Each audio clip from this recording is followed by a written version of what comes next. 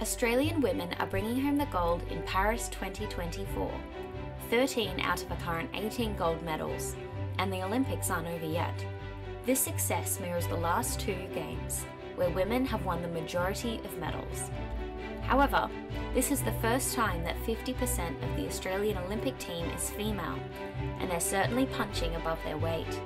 Just overnight, Nina Kennedy won Australia's latest gold medal on the field, clearing 4.9 metres in the women's pole vault, and Jemima Montag claimed her second bronze of Paris 2024 in the mixed relay race walk final.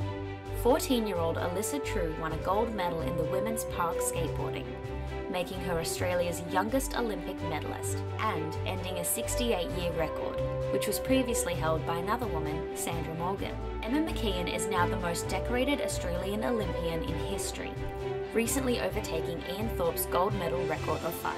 Hayley McKeon set her second Olympic record in the 200 metres backstroke, winning a gold medal in the event and taking her Paris medal count to 4, thanks to another gold in the 100 metres backstroke, making her only the second woman in history to defend this title. Another gold medal and Olympic record was achieved in the pool by the Australian women's freestyle relay team, which has dominated the event for the last 3 Olympics. Siblings Jess and Noemi Fox set a different kind of record at Paris 2024, becoming Australia's first siblings to claim individual gold medals.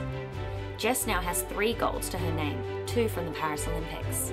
Australia has its first gold medal in the BMX racing thanks to Saya Sakikibara, and Madison Levi scored a record-breaking 11 tries in the women's rugby sevens.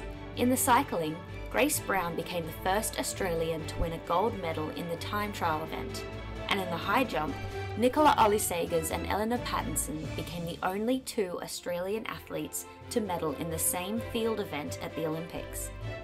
These medals helped the Australian Olympic team achieve its most successful day at any Olympics and reach a record 18 gold medals.